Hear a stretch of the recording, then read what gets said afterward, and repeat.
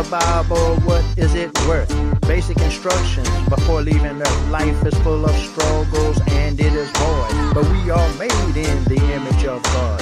Lord, I have to praise you to the moon and back. I don't see anything wrong with that. Lord, it's me you help. Lord, it's me you kept. Lord, it's me you move. Lord, it's me you use. Lord, it's me you touch. I love you so much. Oh my Lord, I have to say thank you.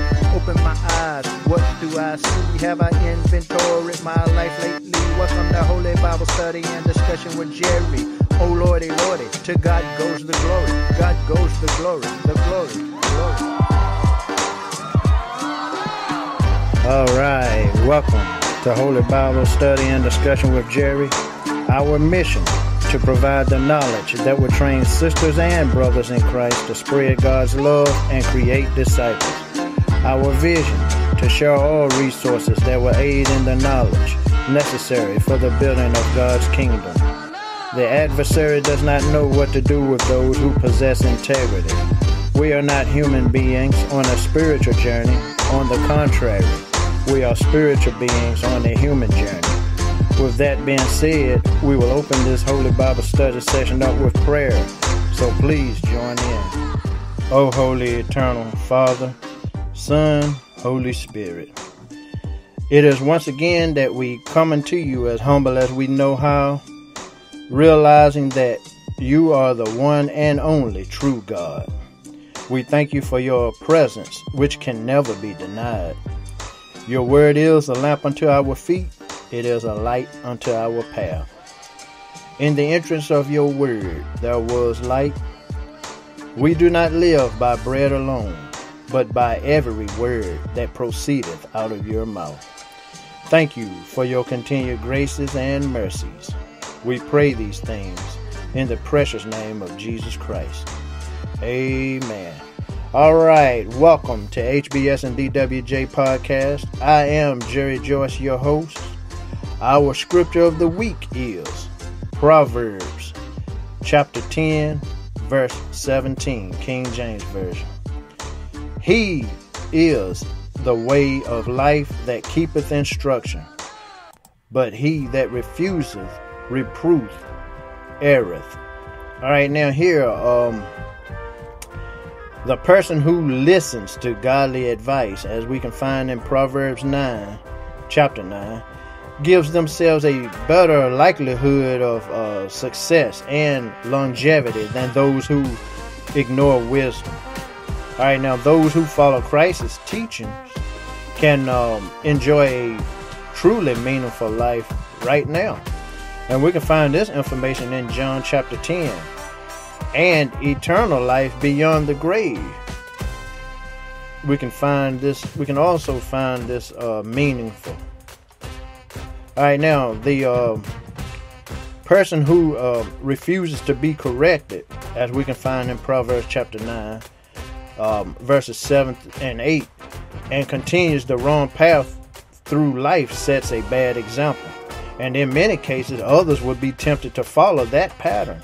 And for that reason, Scripture warns against becoming close with those who hate God and His truth. Now, in this information is found in Proverbs chapter 13, verse 20. But when it talks about hating God and His truth, it's not necessarily that they're speaking out against God, but it's the way that they live. You know, their livelihood. If it's not in a godly way, it's a hate toward God, because it's a life of sin. Now, through the truths contained in God's word, though the truths contained in God's word offer forgiveness and life, as we can find in 1 Corinthians chapter 6, the people defined as scoffers, as found in Proverbs chapter 1, make a litany of excuses for rejecting that message.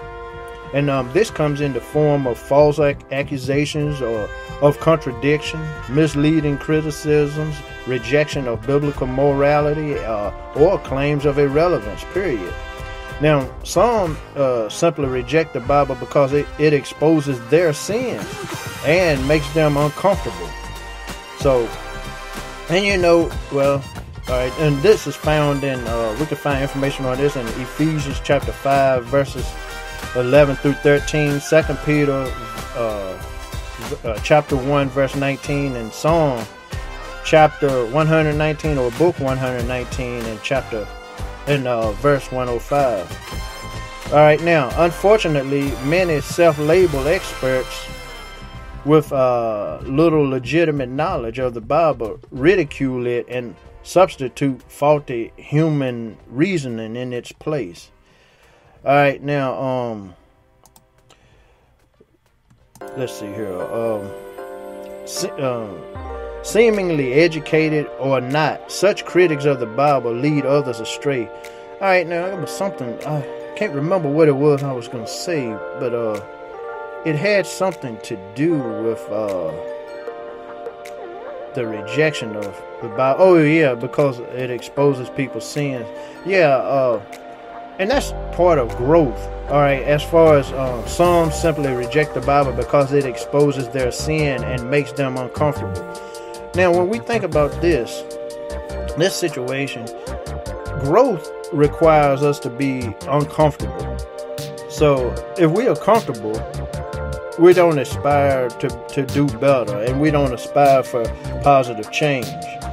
And we have to be uncomfortable in order to grow, or in order to make positive changes in our lives. So that part is especially reached out to me about some simply rejecting the Bible because it exposes their sin and makes them uncomfortable.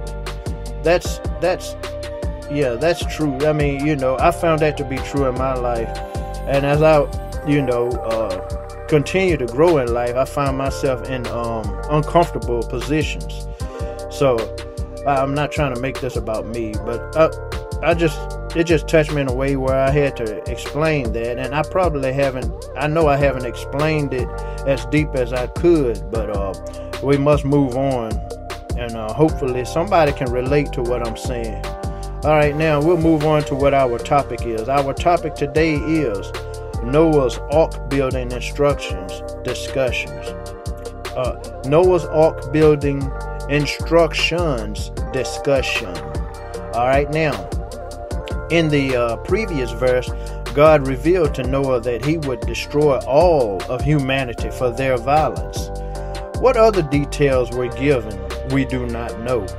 For our purposes, this is all Scripture has revealed. Now, God launches into specific instructions to Noah, describing exactly how to build the ark. And once again, what's recorded here in the Bible is not likely a complete transcript of God's discussion with Noah. Rather, it tells us the bare bones basics of what this man is learning from God. All right, now, as far as that is concerned, I mean, the Bible would be so long, we'll never be able to read it all, if every detail was given about every account that is in the Bible. All right, now, even with the instructions to follow, the text does not provide every detail needed to complete the instruction of the ark. And it does show us, though, that God's directions to Noah were very specific. So, the specific details is what we see. And God cared that Noah execute the construction of this craft according to God's particular plan. And strictly speaking, God does not tell Noah to build a boat. He tells Noah to build an ark. And it's possible that the word ark means box or chest. This same term is used to describe the vessel used to carry the 10 Commandments by Israel after leaving Egypt. It contained more than just the 10 Commandments. It had a jar of manna in there and Aaron's rod as well. But speaking of that, you can find information as far as this goes in Exodus chapter 25 and maybe a little further, where it goes into deeper detail. But in reference to the ark built by Noah, there is no mention made of sails or oars or a rudder. This craft is meant to just float and not travel by its own force. I mean, by what do you call it? By other instruments. It's just made to just float. All right, now the dimensions given to Noah in the following verses describe a giant rectangular box. And at one point in history, skeptics laughed at the idea of such a craft being seaworthy because of its size, I think, or maybe the way it was constructed. But now, however, the proportions of large cargo ships are extremely similar to the outlines of the ark, or of Noah's ark, to be specific.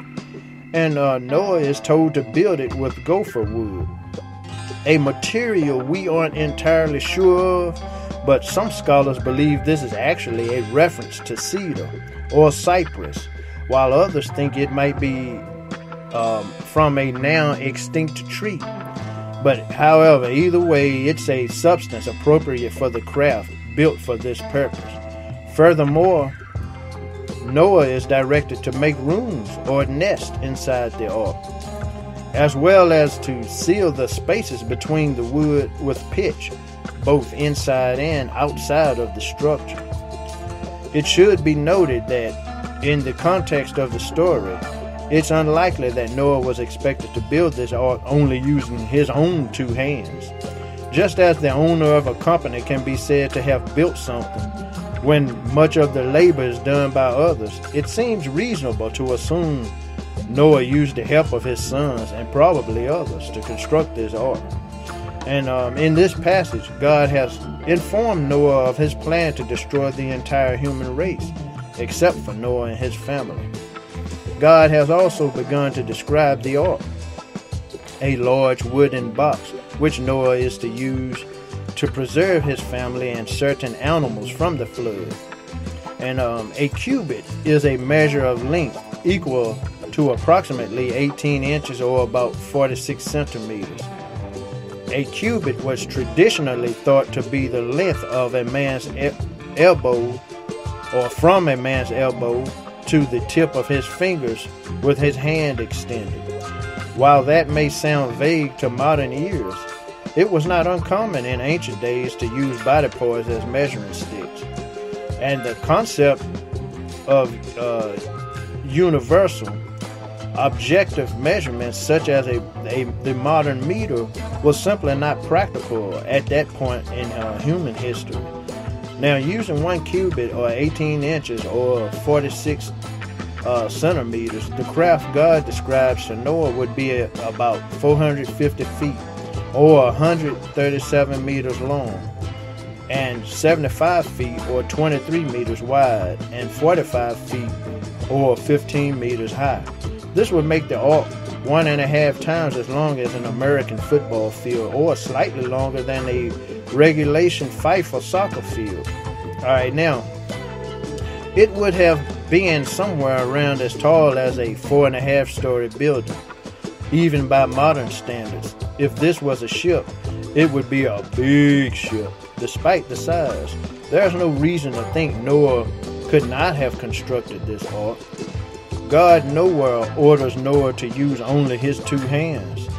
So, as with any other project, it's common sense to assume Noah had help from his sons and probably others in constructing this massive vessel. This would be no different than a contractor or business owner building something through oversight of others. Here, God concludes his very general instruction to Noah about how to build the ark. Alright, now in the previous verses, Noah was instructed to make the ark about 450 feet or 137 meters long by 75 feet or 23 meters wide by 45 feet or 14 meters high.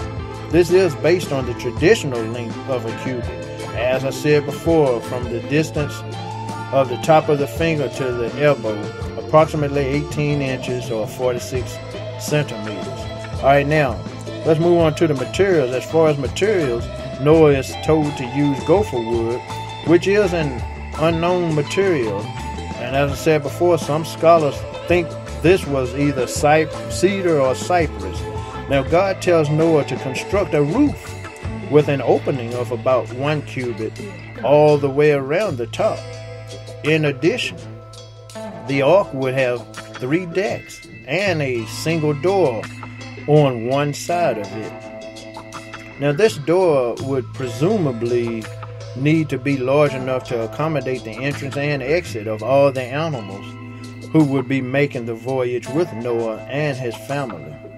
And once again, the details given here are not meant to tell us who are the reader or readers how to construct our own ark. Rather, they are general summaries of the specific instructions given to Noah. Alright? Now, with that being said, we will move on to our next section. Do you have the complexion for the protection? It is now time for our life reflection. Alright, according to the theologyofwork.org, that's the theologyofwork.org, in case the commandments, statutes, and ordinances in God's covenant might come to seem like nothing but a burden to Israel, Moses reminds us that their primary purpose is to bless us. Now, if you heed these ordinances by diligently observing them, the Lord your God will maintain you with the covenant loyalty that he has swore to your ancestors. He will love you, bless you, and multiply you.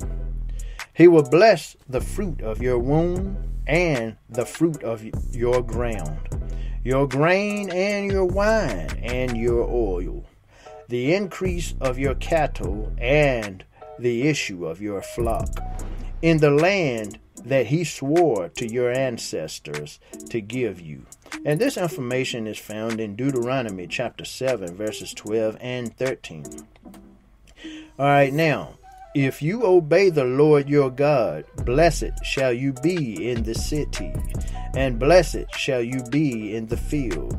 Blessed shall be the fruit of your womb, the fruit of your ground, and the fruit of your livestock, both the increase of your cattle and the issue of your flock. Blessed shall be your basket and your kneading bowl. Blessed shall you be when you come in, and blessed shall you be when you go out.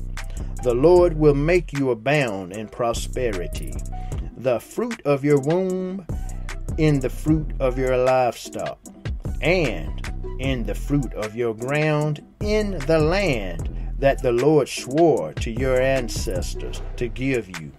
The Lord will open for you his rich storehouse, the heavens, to give the rain of your land in its season, and to bless all your undertakings. This information is found in Deuteronomy chapter 28, verses 2 through 7, as well as verses 11 and 12. All right, now, obeying the commandment is meant to be a source of blessing, prosperity, joy, and health for God's people. Now, as Paul says, the law is holy, and the commandment is holy, and just as good, and just and good. So the law is holy, and the commandment is holy, just and good. All right, and that's found in Romans chapter 7, verse 12.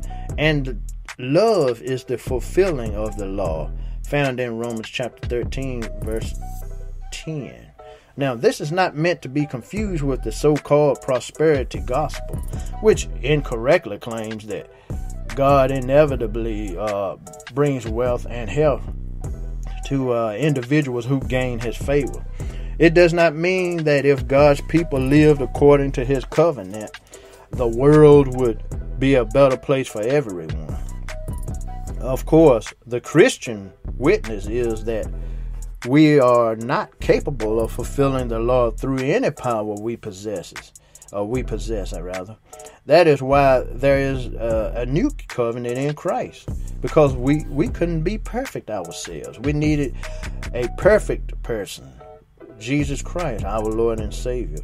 in which God's grace is made available to us through Christ's death and, don't forget, resurrection. Rather than being limited by our own obedience by living in Christ, we find that we are able to love and serve God, and that we do, after all, receive the blessings described by Moses, in part in the present day, and in full when Christ brings God's kingdom to fulfillment. All right, now in any case, obedience to God's covenant is the overarching theme running through the book of Deuteronomy. And in addition to these 3 extended passages, the theme is sounded on many brief occasions throughout the book. And Moses returns to it in final speech at the end of his life in chapters 29 and 30. All right. Hey, bro. What's up? It's now time for something to think about. All right. All right, if you happen to find yourself wanting to support a minority business, try a dozen cousins. Diverse foods with shared origins. Our products are inspired by traditional Black and Latino recipes from throughout the Americas. For hundreds of years, African, Spanish, and indigenous peoples mixed and interacted, creating dozens of subcultures and leaving behind a thread that connects the food, art, and music of this region. All right, let's move on to made with the best ingredients. We use wholesome, easy to recognize ingredients like beans, vegetables, and nutrient-dense avocado oil while avoiding GMOs and artificial flavors. We want to make sure that we are all around long enough to enjoy time with our grandkids, and we believe that starts with a diet that is heavy on real food and light on junk.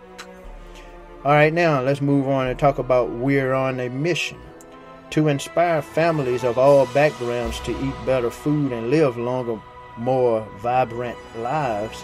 Unfortunately, many people need a little extra help towards that goal.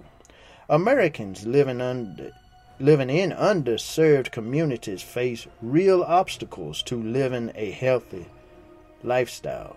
As a result, they are at far greater risk for obesity, diabetes, and other diet-related illnesses. In order to help reverse this trend, we provide an annual grant and volunteer support to non-profit organizations that are working to eliminate socio-economic health disparities in the U.S. All right, now you can find this business online at adozencousins.com. That is adozencousins.com. Hey, bro, what time is it, man? It's now time to answer comments from HBS and DWJ website. All right, let's start off with Anastasia. Anastasia says, you have pointed out the very specific instructions Noah received to build the ark. Mankind's relationship with God is not just a matter of acknowledging the Creator's existence or a matter of worship, but following instructions. In this biblical account, it was the plan for the ark. For Israel, it was following the 10 Commandments and the resulting Hebraic law. Humanity and the animal kingdom were all tied to the specific instructions Noah was willing to follow. Mankind is still asked to remember that they are in God's image.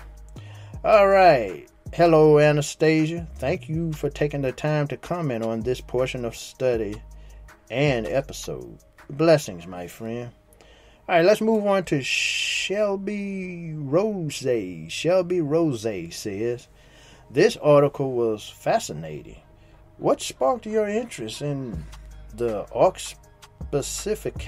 specifically? I had never really considered the smell on the ark, but that had to have been terrible. All right, let me read this again. All right, Shelby Rose says, this article was fascinating. What sparked your interest in the ark specifically? I had never really considered the smell on the ark, but that had to have been terrible. Okay, isn't it cool how God gives us the instructions for what we need? All right, hello Shelby. Thanks a lot for stopping by and sharing your interest and your comment. All right, now when starting this site, I wanted to share the things that, when starting the website, we're on a podcast right now, which turned in this podcast is what came out of the website, and then the store came after the podcast. So when starting the website, I wanted to share the things that I have been learning and continuing to grow on, and share them with the rest of the world. Now, my sparked interest is actually in studying the Holy Bible Scriptures, as well as continuing to build my best personal relationship with God. All right. Now, warm regards to you, my friend. All right. Let's move on to Skamalka. Skamalka says, as someone new to this biblical narrative about Noah's Ark, I find it fascinating and full of interesting details. My question is about materials used for building the ark. In the article, it mentions that Noah is instructed to build the ark with gopher wood, but there seems to be some uncertainty about what exactly this wood is. Some scholars believe it could be cedar or cypress, while others think it might be from an extinct tree. I'm curious to know why there is uncertainty about the type of wood used in the construction of the ark. Is there any specific reason why the term gopher wood is not clearly defined in the Bible or historical records? And how did scholars arrive at the possibilities of cedar or cypress as potential candidates for this material used? Is there any archaeological evidence that ancient text, or is there any archaeological evidence or ancient texts that provide insights into this matter? Or is it mainly a matter of interpretation and deduction based on the context and geographical location mentioned in the text? All right. Hello again, Skamalka. Thank you for continuing to stop by the HBS and DWJ website turned podcast to comment on additional episodes. All right. Now, the precise kind of wood is uncertain since the word gopher is not a translation, but listen to this. It's a transliteration. That is a literal rendering of the sounds of the original Hebrew word. There are related species to be found in China and Northern California, but botanists know of no similar wood anywhere else in the world. Now, in an area of Florida, some farmers use gopher wood, so to speak, for a fence post because it is light, yet very strong, and it outlasts other wood exposed to the elements. All right, now I hope this clears up your uncertainty about the type of wood used in the construction of the ark. And blessings, my friend. All right, but for now, that's what Noah's Ark building instructions discussion is all about. All right, now with that being said, we will close out with prayer. All right. Oh, holy, eternal Father, Son, Holy Spirit, it is once again that we come unto you as humble as we know how, realizing that you are the eternal supreme being who created and preserves all things. We continue to understand that you are supreme, immortal power. the one and only true God, and besides you there is no other. Thank you for allowing your one and only begotten Son to be the mediator between us and the separation of death. We realize that you allowed our Lord and Savior Jesus Christ to conquer the grave by claiming victory over it and taking the sting out of death. Thank you for your blessing. Thank you for blessing us with another building block from this Holy Bible Study session. Thank you for your continued graces and mercies. We pray these things in the precious name of Jesus Christ. Amen.